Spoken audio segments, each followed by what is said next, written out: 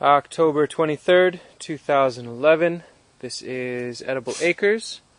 This is another installment of the project building the Cob Cottage.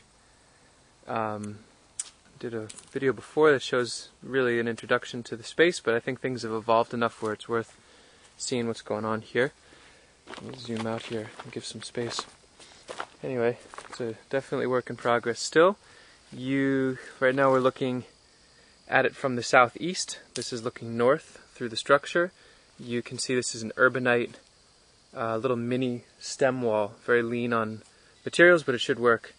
It's basically graded down below the topsoil, set in with crushed number 2 stone and some fine debris.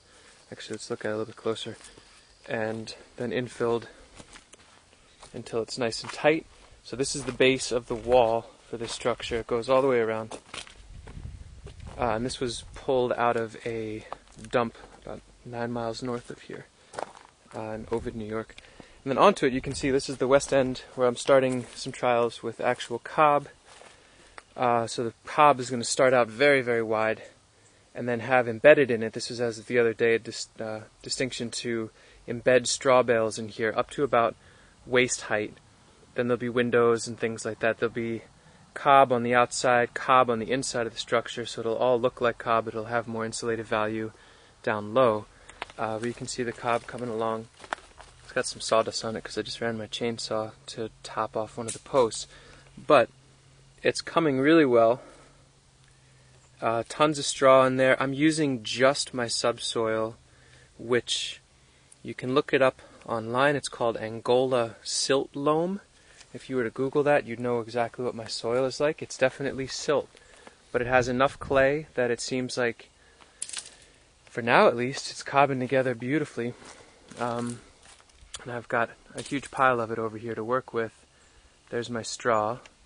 You can see it's my really high-tech cobbing area. It's an old billboard that I use to mix with. I'll do another video of that.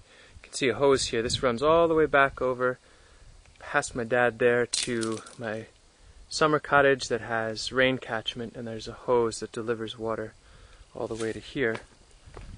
So I think I still have it open. When I'm mixing,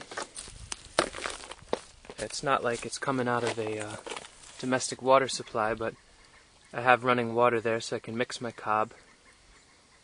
I can mix it with the silt that's there that I dug out from the foundation area itself with some straw and slap it into position.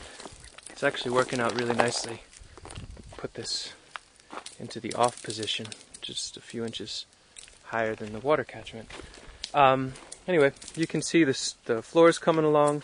There's 100 feet of PEX tubing that's in a circuit through here that comes out. That'll be attached to the wood stove, which will be right around here on the north wall. It'll be attached to a water jacket that's there, and I gotta figure out some thermo-siphoning loops to heat the stones under here with hot water from the stove. And this will be where another knee wall will be. This will all be windows, and then this whole thing is going to be a greenhouse out to here, which I'm very excited to show that.